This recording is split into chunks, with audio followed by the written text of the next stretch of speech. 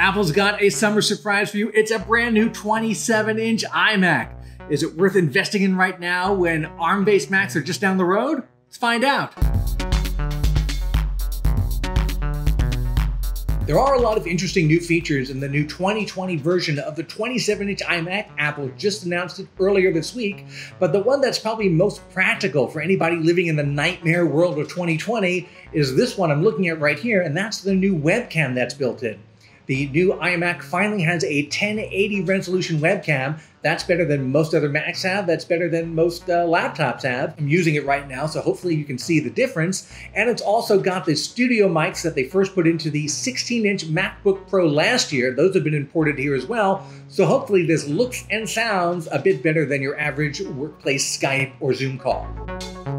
I'm going to go over a couple of the highlights, things that make this new 27-inch iMac frankly seem as good or better than the iMac Pro. Now you can get 10th generation up to Intel Core i9 processors, up to 10 core processors.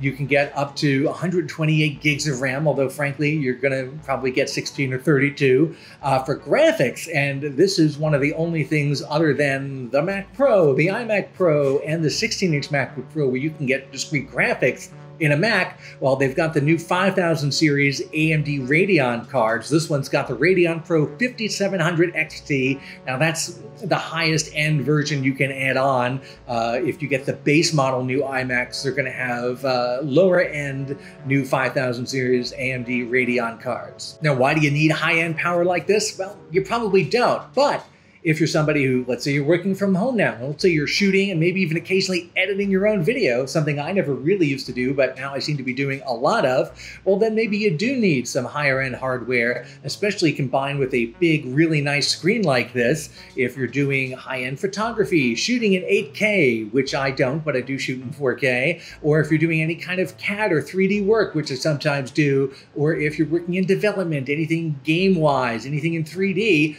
well, these are all good use cases for a high-end, very pro-level machine like this. Another new feature is the T2 chip that Apple has added to this device. It's in several others, and that does a lot of security stuff, but it also helps with things like video encoding.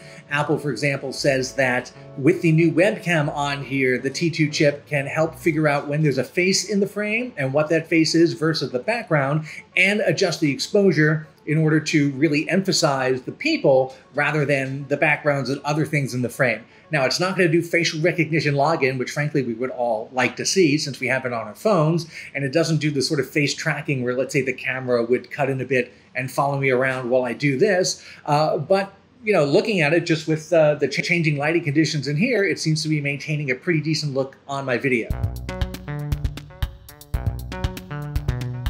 There's one more really high-end feature that's bled down into this new 27-inch iMac. It's something that previously we had on the Apple Pro display, again as an option, and that is the nanotexture screen. This is a very non-glossy, non-reflective screen. I've got a lot of natural light coming in here next to me, and a lot of other screens in this room are very hard to see because of all the glare. I've got no glare on this screen right here, and that is because there's a little pattern etched into the screen. That's the nanotexture, and that really helps give it a nice matte look without having that sort of almost foggy matte finish that non-glossy screens usually have. The nanotexture is an extra option. It adds $500, but it's really great, especially for brightly lit rooms. I think that if anyone has seen it on the Mac Pro display, it's the kind of thing you want everywhere. So now we're starting to see it in other places, starting with this 27-inch iMac. Now you may be saying to yourself, wow, this sounds great. Why don't I run out and buy one of these right now? What's the catch?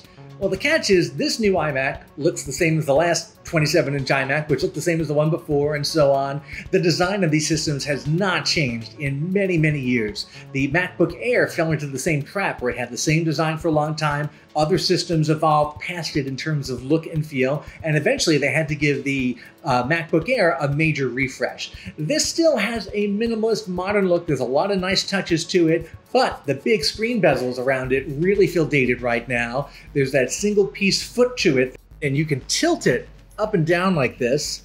But what you'd really like to see, frankly, is the ability to raise the screen up and lower it. And if you're working with a very high-end professional tool like this, that's something you may want. Now, I just got my hands on this new 27-inch iMac. I'm just starting to benchmark it. I'll try a few things. Maybe I'll even play some games, don't tell anybody. And we'll report back with more in-depth testing scores, benchmark scores, impressions later on, but at least very initially, I really like the new webcam. I've used it for a couple of Zoom meetings and a TV appearance already. I like the nanotexture screen. I can really tell the difference, and I like that even with all the new options, the starting prices on this iMac are the same as the previous model. That's standard Apple operating procedure. They update the components, they add new stuff, but they keep the starting price the same to give you a feel like you're getting some value out of it. Do you have to run out and get a new 27-inch iMac today? If you're stuck working at home and you really need a high-end professional workstation especially for photo and video, well, then maybe you do. If you've been saying, oh, I'm going to wait to see what Apple does with their own Apple Silicon, those ARM chips that will eventually come to every Mac over the next couple of years,